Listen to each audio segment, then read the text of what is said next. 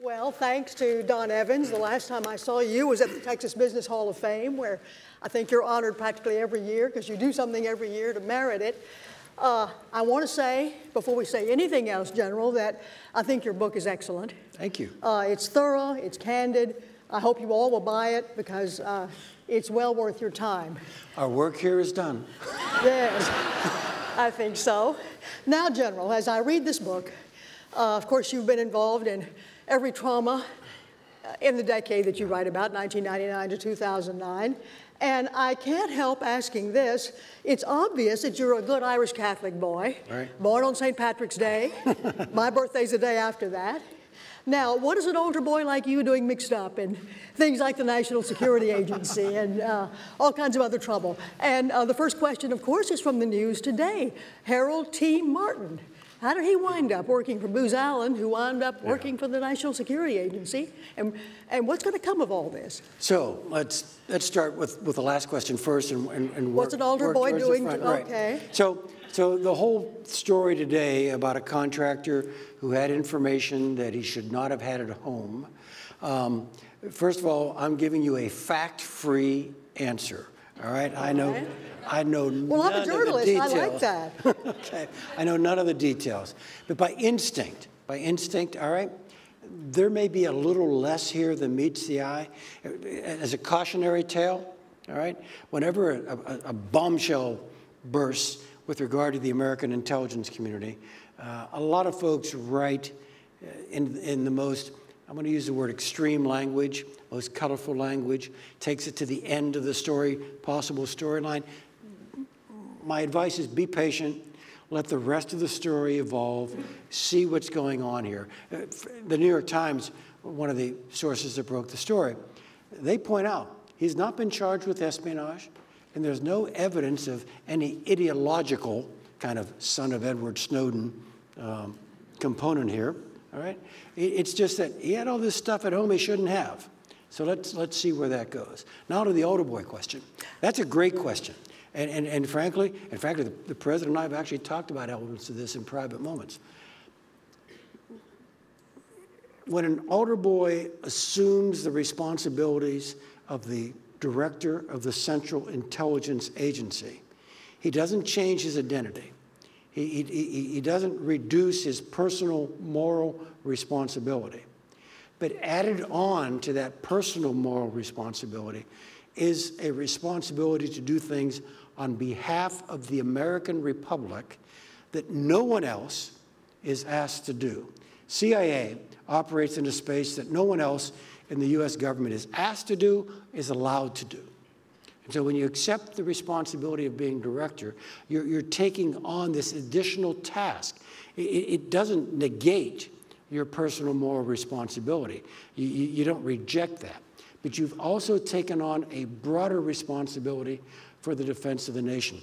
I tell a story in the book that the phone would ring in the middle of the night, and I would know what it would be about. And literally, Lee, before I would pick up the phone, I would say, okay, remember, Hayden, whatever you decide, you're going to live with for the rest of your life. But that was not an invitation to be conservative. That was an invitation to think it through, because you realize that if you were too conservative on too many decisions and something terrible happened, you'd have to live with that for the rest of your life too. And so I actually found the fit to be comfortable. I didn't have to betray who I was or who I was brought up to be in order to be the director of the Central Intelligence Agency of a God-fearing American republic. Well, one thing that meant a lot to you, I think, and you say so in your book, is the fine classical Catholic education you had in high school and at Duquesne University. SMU has a fine classical education too, I think, at Dedman College.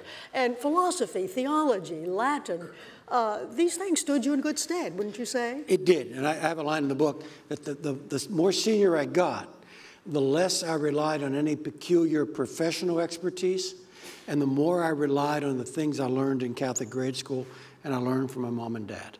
And I really mean that. And when I personalize that for military officers, and they ask me to come talk about career development and so on, I say, you know, you get to a certain point in your career by doing things right. I mean, it's about efficiency. But you get to the 05, 06 level, the lieutenant colonel level, you don't get to go any further by just doing things right. That's expected. You're judged on doing the right things. And that's a different kind of responsibility. And frankly, not everyone makes the transition. I don't mean they do the wrong things or evil things. I just simply mean they don't realize it's not about being efficient anymore. It's about broader questions that aren't about narrow technical expertise. It's about values and philosophy and history. And you've got to place yourself in that context. Well, I think you said that you don't really have much use for books on management and leadership. I happen to agree with you about that. Would you say that leaders are born, not made? You know, leaders can get better. Training is always good. Self-awareness is always good. So I wouldn't throw all of that out. But I do mention in the book, you know, I never was able to finish a management text. You know, at some point, about a third of the way through, maybe half, it was, you've already said this, and frankly, I think I understood that the first time you said it, and I don't need to do it again. The reason you feel that way, I think, is most of them are really magazine articles padded out to become a book. Not like your book. Your book is absolutely chock-a-block full of very interesting things, including stellar wind. Let's talk about that. That was a big project of yours at the National Security Agency. It deals with metadata and all the things that Edward Snowden is all in a dither about in Moscow. Yeah. Tell us about this program. So right after 9/11, right after, this is the afternoon of 9/11, I started adjusting the dials at NSA, fully within my authorities, all right? I won't take you through the fine print of all this, but it has to do with minimization of U.S. identities and reporting. Fundamentally, I gave my workforce instructions for communications entering or leaving the United States from Afghanistan, right? Err on the side of revealing information rather than protecting U.S. privacy. Fully within my authorities. But, you know, remember the day, remember the circumstances, remember where the enemy headquarters was. And so I dutifully informed the Congress. I told the House Intelligence Committee, the Senate Intelligence Committee. I said, hey, I'll come down and explain it to you. Senate guys said no. The House people said, yeah, come on down. And I told George Tenet, who was the DCI at the time. Head of the CIA. Yeah, right, but also head of all American intelligence. Yes, that's right. So as George tells the story, he goes into the morning meeting with the president and the vice president, and he begins the presentation with all the things he's doing, all right, all getting America back into this game, telling the president. And he said, oh, yeah, one more thing. Mike Hayden's going to jail. All right? And when George tells the story, the vice president says, tell him not to worry, we'll bail him out. All right? And then George explains what it was I was doing. And then the president asks, is there anything more he could be doing? So George comes back to Langley, and he calls me up. He says, Mike, I was in with the president, and you're going to jail. Is there anything more you could be doing? And I candidly say, he said, George, not within my current authorities. And a little pause on the phone. He says, not exactly the question I asked you. Yeah. Can you be doing anything more? The implication being with a change in your authorities. And I said, I'll get back to you. Now, everyone, Lee, everyone agreed that we had been too light. We had been late to need. Simply because of the structure within which we were working, nobody had to be lazy, weak, or corrupt, all right?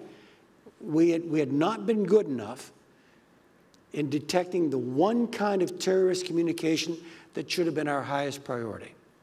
Terrorist communications, one end of which was in the United States.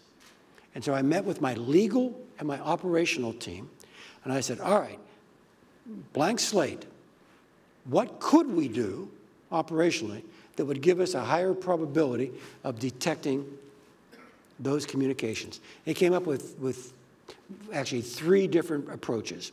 And so I told George, and then a few days later he had me in front of the president, and we explained it to the president, and the president determined, based upon his advice from the Attorney General, that he had the legal authority as Commander-in-Chief to change the structure, the legal structure, within which I was working. And what it permitted you to do, and correct me if I'm wrong here, is you get a number from outside the country that looks suspicious. There's some communications between that number and people in the United States, some of them in the Midwest, some in the Northeast, right. You seem to think. What you wanted to do was identify that number without going through a judge and a lot of rigmarole immediately. And begin to look into it. Is that it? This and is the about person, pace. the identity of the person was concealed unless you really needed to know. So the most controversial aspect of the program shows up in the Snowden revelations as the 215 program. Now let me pause here, all right? Just kind of stop the tape here and say, this is 5 years into the Obama administration, right? Although President Obama ran on... So that's 13 years, or 12 years after 9/11. Ran on a ticket, I'm going to change all this stuff. Once he was briefed on this, he kept this program, all right? So this is not something that President Bush decided to do. Under President Bush, we actually put it under some legal authority beyond his commander-in-chief authority. We got Congress to buy in, and President Obama endorsed it. Fundamentally, what the program allowed us to do was to fundamentally get your phone bills. All right? Do not think we're putting alligator clips on your phone line, all right? This is going to the companies and getting records they kept for their own purposes so they could charge you. And we give them to advertisers. Right, and we said, you know, we want all that. And we put it into a database, and, you know, I'm not making light of this. This was trillions of phone records. But we never touched it until, like you described, so we roll up a safe house in Yemen, let's say, all right? And our Yemeni allies grab somebody, and he's got pocket litter. It's our description for stuff that kind of identifies him. This is a very bad man. And he's got a cell phone. Whoa, didn't see that cell phone before. And so what this program allowed us to do was to go to that, admittedly, ocean of American phone events and say, hey, anybody in here talk to this number we just found in Yemen? And if a number in the Bronx said, well, yeah, actually, I talk to him once a month, we then got to say, well, who do you talk to? That's it. I'm done. I am done explaining this program to you. That's all it did. All right? And we actually decided that this was the best combination of being effective, terrorist communications coming into the United States, and the least intrusive on American privacy. By the way, I mean, President Bush was listening to the Attorney General about its lawfulness. I doubled down. I went to my lawyers at NSA, who were very conservative when it comes to American privacy, very protective of American privacy. I went to 3 lawyers serially, not together, independently, one at a time. And all 3 of them said to me, it is our conclusion that the President, as Commander-in-Chief in the current circumstances, clearly has authority to authorize this. So we thought, Lee, that this approach was lawful, effective, and appropriate. We did it. I write about it in the book. I don't make apologies for it. And it continued up until last year, when Congress then explicitly decided we shouldn't do it. So the companies, Microsoft, Yahoo, they keep it now. CIA still asks the question. It's just a little, I mean, you understand, if CIA's got it all in one place, it's pretty easy to ask the question.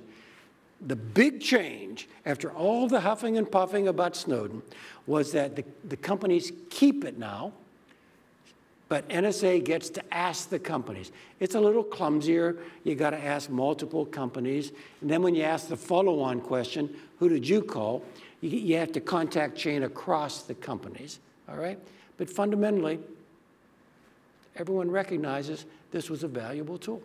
Well, would you say that Edward Snowden is going to be the Kim Philby of his generation, living out his days in Moscow? I've got to ask this question. I was actually in a kind of an event like this, but it wasn't in Texas. It was in California, all right? Okay. And I was being interviewed at Stanford by Amy Zegard, who's a very good scholar on American intelligence. And she said to me, General, if Edward Snowden were to return to the United States right now, what would be the first thing you would say to him? And I paused only a moment and said, you have the right to remain silent. Good. And so, Lee, I really don't think he's coming home. I don't either. You know, now there's, you know, Oliver Stone just put out a movie, and there's been a bit of a groundswell of pardoning and so on. But let me just pause here, because I think this is really important. This is not in the book, all right? In addition to betraying America's secret, this is the single greatest hemorrhaging of legitimate American secrets in the history of the Republic, all right? And people argue, yeah, but he said this stuff over here, and it created a national conversation. I'm not going to argue that. I could, but I'm not. All I'm going to do is call your attention to the other 98% of the stuff he put out the door, which has nothing to do with your privacy and everything to do with how your nation conducts legitimate foreign intelligence. So that's really harmful. But it goes beyond that. All right? Y'all remember the movie a couple years ago, The Imitation Game?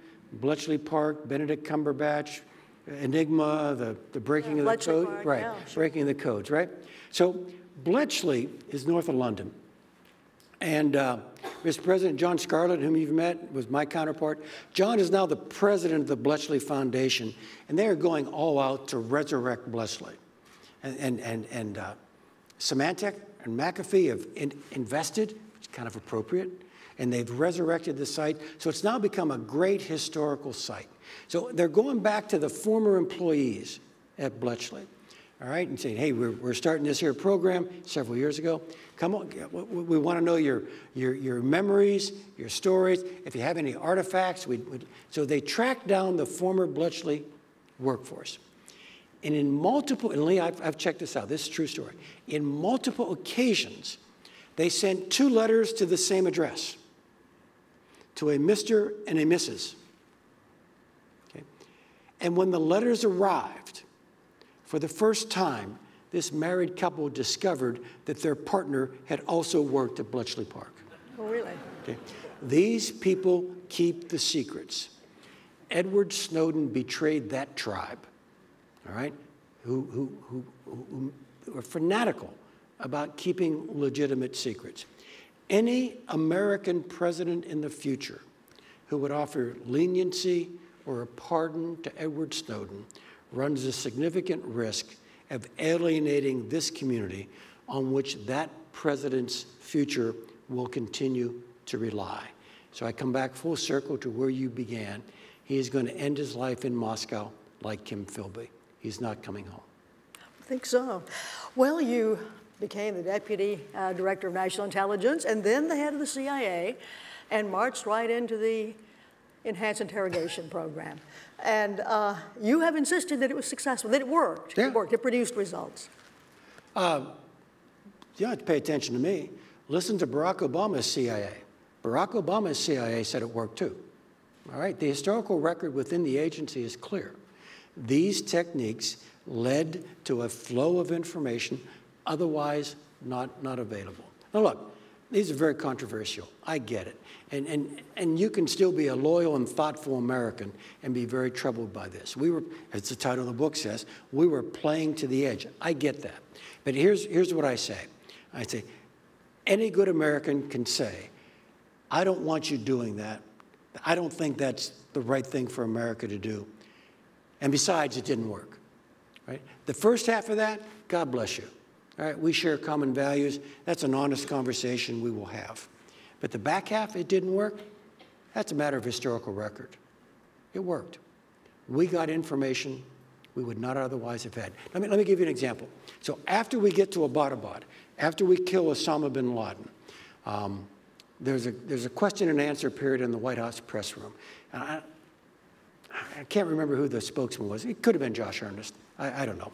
But they were asked the question, did information from the Enhanced Interrogation Technique program help lead to Abbottabad and the killing of Osama bin Laden? And the best he could come up with, remember whose spokesman he is, the best he could come up with was there were multiple threads of intelligence that led us there, which is a true statement, and which is also not a denial that one of those threads came from that. In writing the book, one of the neat things I got to do was to go back through my own documents. I could ask the agency, could I see I'm writing about X, Y, or Z. Can I see my documents from X, Y, or Z? And it was like being in Grandma's attic. I mean, they didn't bring me a narrow file. They brought me big boxes. And they would literally back up with a forklift and drop it off. And I got to go through, like I said, like being in Grandma's attic. And I briefed President Bush every Thursday morning on covert action and sensitive collection. And I came across a document that was my prep for a briefing to the president in December of 2008, in which my team was laying out the facts that we were tracking and narrowing down on someone named Abu Ahmed al-Kuwaiti. He's the courier. He was the courier that ultimately led us to Abbottabad. Now, to be very fair, Leon Panetta, my successor, the team I left behind, added bricks onto that foundation and finally got us to Abbottabad. But if you play it all the way back, one of the sources that led us to Abu Ahmed were people who had undergone the EIT program. When Obama became president, you were serving him as head of the CIA for a while, a few weeks. 3 weeks. All right, 3 weeks. And 3 weeks in January, early February, till Valentine's Day or something like that. But he asked you about Iran. And you said something I had not understood till I read it in your book. And that is that Natanz is not really the key location. As you said, it's a place where they gather knowledge and confidence. Right. That's one reason some of the scientists got knocked off. But really, it's near Qom, burrowed into the hills, that's the place the weapons will be made if they are made. Yeah. Tell us more about that. It's very interesting. So, look, Iran was a problem from hell, all right? I mean, we talked, my conversations on the Oval with the president, topic number 1 was terrorism. Topic number 2 was Iran. There was not a topic number 3. I mean, we talked about a bunch of other stuff, but we didn't aggregate around anything that I could say, oh, yeah, that was number 3. It was terrorism, and it was Iran. And the president rarely got angry with me, but I remember one session, we got up after talking about Iran, and it was a tough session. All I wanted to do was get out of that room, all right? And unfortunately, the president was between me and the door. And he stopped me, he said, Mike, I don't want ever to be left. Mike, I don't want any future president ever to be left with only 2 choices. And my summary of the 2 choices was, they get a bomb or we bomb. I want other options. So, Lee, we worked a lot on this problem. So now we migrate into the Obama administration, and I'm there for 3 weeks. And the first meeting, quite appropriately, first meeting of the new president of his new NSC is about Iran. And I mean, we are 2 minutes into the meeting, and he turns to me, General Hayden, how much enriched uranium do the Iranians have at Natanz? And my response, Lee, as you read in the book, is, Mr. President, I actually know the answer to that one, and I'm going to give it to you in a minute. But can I give you a different way of thinking about this problem? There isn't an electron or a neutron at Natanz that's ever going to show up in a nuclear weapon. What they're building at Natanz, as you said, Lee, is knowledge and confidence. And they're going to go to the HEU, the highly enriched uranium, somewhere else. Now, we all knew at the time the somewhere else was GUM, Fordow. It was a secret site that we knew about, and which President Obama made public about a year later. All right? So my point was, the spinning of the centrifuges at Natanz and how much enriched uranium they were creating wasn't actually a good measure on which we should base decision-making. It was how good were they getting at the process. And by the way, I'll fast forward, all right? We now get to a nuclear agreement, which I actually say in the book, I don't think we would have bought, but it's not like we had a whole lot of better ideas either. But my problem with the nuclear agreement is that although it takes the enriched uranium away from Iran, all right, which is good. Gives it to Russia. Gives it to Russia. To Edward Snowden. Well, no, not directly to Eddie, but to Russia. Okay, you're right. But it allows them to continue to build knowledge and confidence. And in 10 years, when all the restrictions kind of age off, I mean, my summary of the agreement, and remember, I try not to be too critical about this, because if this were easy, we'd have fixed it, all right? And it lingers. I make the point that if the Iranians abide by the agreement and don't cheat, in 10 years, Iran will be a legitimate, non-sanctioned, industrial-strength nuclear state, never more than 3 weeks away from enough fissile material for a nuclear weapon. Let me end where I began. This is the problem from hell. This is not meant to criticize one administration or another. This is really, really hard. Well, let's talk about another problem from hell, and that's Syria. Back in the Bush administration, somebody showed up from the Middle East, you didn't say who, with some photographs of a nuclear reactor in Syria. El Kahir, is that what it was called? El Kabar. El Kabar, excuse me. And finally you took it out, but you took a long time thinking it over and trying to figure out the best approach. So the story here is that someone, a close non-Arab ally in the Middle East, Oh, we can't possibly imagine. Actually, there's a cute story behind that. I mean, everyone knows it was Israel. The vice president in his book says it was Israel. So I'm there going through the formal clearance process, and they said to me, General, we really would like you not to mention it was Israel. I go, what? Everyone knows it was Israel. But I'm smart. I had a bunch of other things I wanted them to concede to me in the clearance process, so I agreed not to mention Israel in the book, all right? But I guess I just mentioned it now. You did. You just mentioned it. It's happened. So Meir Dagan, the head of Mossad, it actually stopped at the White House first with the Israeli National Security Advisor. Then Meir comes out to Langley. And we had a really close relationship with Meir and with Mossad. And he lays out all these photos. And these photos are of a facility in the eastern Syrian desert, which we were aware of, all right? And we were looking. But the overhead imagery just wouldn't tell you enough, all right? I mean, it kind of looked like a Walmart warehouse from the overhead imagery. But the Israelis had gotten handheld photos during the construction. You look at those and go, ooh, this looks like that thing in Yongbyon in North Korea. So it was aided by North Korea. And it was aided by the North Koreans. And so we went the next morning to the Oval and laid the photos out again to the president and the vice president. And President Bush gave me 2 instructions. Number 1, be sure, Hayden, and keep in mind my agency with regard to nuclear weapons programs along the Euphrates River have been 0 for 1 up to that point. And so the president said, you got to be sure, Mike. And number 2, this can't leak. All right? And they can't leak. I mean, as soon as it leaked, you would have had the Bashar al-Assad Montessori School and Daycare Center established right next to the facility, all right? So 2 orders. Got to be sure, can't leak. You realize, and I know that's exactly right. That was good guidance. But from my point of view, they're like that. How do you be sure? Get more people in the circle. Get some experts on this. Get as many people involved so you have a high confidence judgment.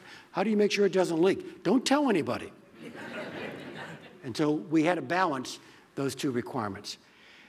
At the end of the day, I went back to the president to brief him. We actually launched a red team on it. You know, prove to me it's something else. Here's everything we know. Now, put it in a different basket and tell me it's not a nuclear facility. All right, so we really were very, very rigorous on this. I mean, obviously the president wanted very high confidence that this was what we suspected it to be. My red team came back and said, Mr. Director, if this is not a nuclear facility, our highest probability estimate, based upon all the data you have given us, is that it's a fake nuclear facility. Okay. Well, now, it's interesting, in the book, you said that you feel that you misjudged, or you didn't have proper human intelligence, really, on Bashar al-Assad. Right. You said you thought that he was somewhat lacking in confidence, could be indecisive, if cornered, could be unpredictable, and actually he didn't give you much of a response at all, and you were surprised. So Lee, here's the debate. So now, all right, it's a nuclear facility. Now, what are you going to do about it? And we actually coined a phrase at the agency, I mean, we literally coined it. I mean, we put it on a coin after it was all done that reflected the president's guidance, which was no core, no war. All right? No core, no reactor. Whatever we do to make it go away cannot lead to a general conflict in the Middle East. So now we're having a debate with our Israeli friends. How do you go about doing this? And we had an honest difference of views. And fundamentally, my analysts were saying, if you bomb this, he's got to respond. All right? He cannot stand the humiliation of someone, us, the Israelis, blowing up this facility. He's going to respond. He's not as good as his old man was.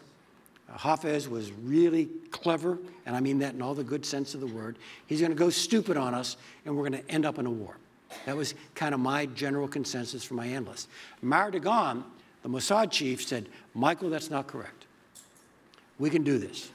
We can pull this off. We can destroy it. We can't beat our chest about it. We can't announce it. We got to let the destruction, we just make it blow up in the night and say nothing. And we will give him enough time to crawl back off the ledge and go back into the room and not jump off and create a war in the Middle East. Meir was right. We were wrong. All right? The Israelis bombed it. Great precision strike. All right? We never said a word about it. They never said a word about it. He gets to act as if nothing important happened. Yeah, somebody blew up some military facility in the desert, but don't worry about it, and just let it ride. And as a matter of fact, that's what happened. The Israelis destroyed it. It did not lead to a war in the Middle East. And Meir's estimate was actually more accurate than what my folks. Now, by the way, I mean, don't go binary on me here, okay? These are close calls. Meir could have been wrong, and we would have ended up with a war in the Middle East. All right? I mean, let's say our estimate would be there's at least 1 chance in 3 that if somebody bombs this site, it will lead to a general war. Someone bombs the site, and it doesn't lead to a general war. You realize the estimate still could have been correct, right? Okay? There was 1 chance in 3 it would have ended up there.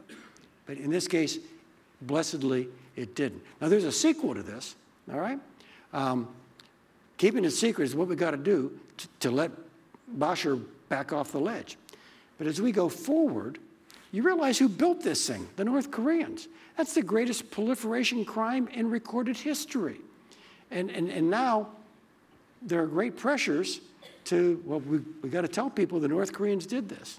And so at one point, and we argued about this within the administration, and finally in the spring of the following year, we decided that the need for secrecy had so waned, he's not going to do anything about this, that the need to make public what the North Koreans did determined our course of action, and the president gave us authority in April of 2008 to actually make it public, the whole story public, and we did. Well, I can't resist asking you about the current election. You have a wonderful phrase in your book, the curative effect of elections. How would you describe the curative effect of this election? And I'm interested in the position you've taken, and Mike Morrell, who was an acting CIA director who's been here at the Bush Center and spoken, has taken the same position. That no, we're not identical. No, that's right. He's very pro-Hillary, and right. You're skeptical about. I'm just anti-Trump. Okay, all right. Okay, yeah. All right, well, explain yourself. That's it. Okay. Look, this is a tough choice, all right? And look, Lee, I have freely admitted, in the narrow lane in which I've got some professional expertise, there is no question that the former Secretary of State is going to be better at this than the Republican nominee. It just is. But I fully recognize, look, in my own personal suffrage voting, I got a whole bunch of stuff to the right and a whole bunch of stuff to the left to my narrow lane, which causes me to not endorse Secretary Clinton, all right? But I do feel that, here's how I put it. It's not quite a cop-out, but it allows me to say, without getting too political, fundamentally, if Mr. Trump governs in any way consistent with the language he has used as a candidate, we all have a lot to worry about. And that's how I leave it. Well, we have some questions from our audience tonight. And this is Jerry Joyner. Four-star Air Force General, NSA Director, CIA Director. What keeps you upset most of the time, more than anything else? This audience will understand this better than most audiences I respond to. The defensive backfield of the Pittsburgh Steelers. Now, is it true that on a Sunday afternoon you used to drive 4.5 hours to Pittsburgh from Washington to see the Steelers play and then drive back again? Not used to. Oh, you still do? You still, okay, all right. But seriously, answer your question. Yeah. And I'll be very efficient. Okay. Because I get this, what keeps you awake at night. All right? Bear with me here. I'm going to put a little diagram in the ether here between us. This is vertical axis, horizontal axis. This is how bad it could be. This is how much time you got. Okay. Down here in the lower corner, not existential bad, but you don't have much time, I put terrorism. All right? You know, this is not going to destroy America as a civilized society. But it could happen because a young man or woman at DFW makes a bad decision tonight. So this is urgent, all right? I draw the timeline out 3, 5, 7 years. I got another cloud up here that I'm worried about. Higher, it's more dangerous, but we've got time, a little more time. Here it's a shot group I describe as nations that are ambitious, fragile, and nuclear. North Korea, Pakistan, I throw Iran in the group, and I throw Russia in the group. And then I run the timeline, Lee, out to 10 years, 12 years, and I got something way up here. And it's the Sino-American relationship. Now, this is not predicting war with China. It's just simply saying that getting that relationship right is pass-fail for American security policy. All right? And again, that's not tomorrow or the day after. We got time. But the effects are really, really important. So that's my summary. All right? It depends on how serious. There's a difference between important and urgent. All right? The most urgent down here, the most important up here. Okay, this is from Janet Johnson. What is your best advice for the average person using social media and the internet today? How do we keep our information safe? And you were one of the first people, when you were working in San Antonio running air intelligence, to understand that cyber is a war zone. Right, and that's fair. And America's Air Force was actually on the cutting edge of doing this. And I got parachuted into San Antonio in 1996. And my staff, a little more respectfully than the version I'm going to give you, simply said, welcome, General, sit down, take out a clean sheet of paper and number 2 pencil and write this down. Land, sea, air, space, cyber. It's a domain. We're going to go fight there for America. Right? But the amazing thing was, and I want to get back to the questions, is at the State Department, at the Department of Homeland Security, they had an amazing view that cyber is, I'm quoting your book, it's a neighborhood, it's a library, it's a marketplace, a pure sentimentality, it seems to me. So now, to be fair, there's a great debate. All right, remember I said land, sea, air, space, cyber. It is a domain. It is a new place. It's a man-made place, but it's a new place. And then you and I have decided to put a lot of things that are valuable to us that we used to keep in our wallet or in our safe or at least in a desk drawer. We've decided to put it up here, where it's much, much harder to defend. There was a debate. It's gotten a little more muted now, Lee, in the American government. Somebody in my background says, new place, zone of conflict. I got to go defend America up here. You have other parts of the U.S. government who view this to be a global commons. All right? And frankly, and this was a serious debate. I don't mean to belittle either side, who said that we were overly militarizing the domain. And, you know, I reject, but I understand the argument. My view is, remember, land, sea, air, space, cyber? My view up here, arguing about what it was we were doing in the NSA, Department of Defense, up here, and saying that it was a bad thing, that we were militarizing the commons, the playground, the marketplace, and so on. This happy place. Was about the same thing as arguing against navies down here. My point of view is you need good navies from responsible nations to keep this commons common. In the same way that responsible nations need cyber power to keep this commons common too. So I would say that the advice then is to get off social media, wouldn't you? Oh, yeah, back to your social media thing. Yeah, if you can't resist, just assume you're tacking everything up you post on a lamppost outside your home, okay? No, I mean it. Assume it one way or another, it will ultimately be revealed. And so don't push yourself into a circumstance where you're vulnerable to embarrassment. Besides that, I mean, clean up your own act, all right? Good Good passwords, and frankly, two-factor authentication. Not just a password, but something else that makes it much more difficult for someone to assume your identity in this domain and either steal your data, manipulate your data, or reveal your data. What do you mean by two-factor? So that when I bank now, all right, I go on and I plug in my password, right? But the bank doesn't let me access my account until they send me an additional alphanumeric on my cell phone, which is my cell phone. And then I plug in that alphanumeric into it. Now, does that make it impossible for somebody to assume my persona? No, but it makes it much more difficult. Stealing my original password isn't sufficient to get into my account. There are two factors that are required before I can access it. Another two-factor is a password and then a biometric. And so you can go to your iPhone and put your fingerprint into it as another factor of authentication. Well, Steve Herman wants to know if you would accept a cabinet post if it were offered to you. I've enjoyed every moment of my service in government. Well, you know, I have a question. Do you watch Homeland? I do. You know, I asked Janet Napolitano that question when she was running Homeland Security, and she said she wasn't going to do it. She said, I work on these things all day. I don't want to do it. She got home and couldn't resist. Yeah, of course. Oh, I adore it. I can't wait to see what's going to happen to Peter Quinn. Can you? Is he alive? Yes, he was. What last seen. So, speaking of Homeland, yes. One of the great things in my post-government life is I get to come to events like this. My wife, Janine, and my brother's with me. So Janine and I are invited to downtown Washington for the premiere of the first episode of the second season of Homeland. Oh, how wonderful. Right? So we go to the Corcoran Gallery right across from the old executive office building, and we go in there and we watch the first episode, and I actually do enjoy Homeland. And so there is a party afterwards at which the director and the producer and the cast are there. So I walk up to Mandy Patinkin, who plays Saul. And I went, Mr. Patinkin, hi, I'm Mike Hayden. Small Berenson, that's his name. Yeah. I also used to play the director of CIA.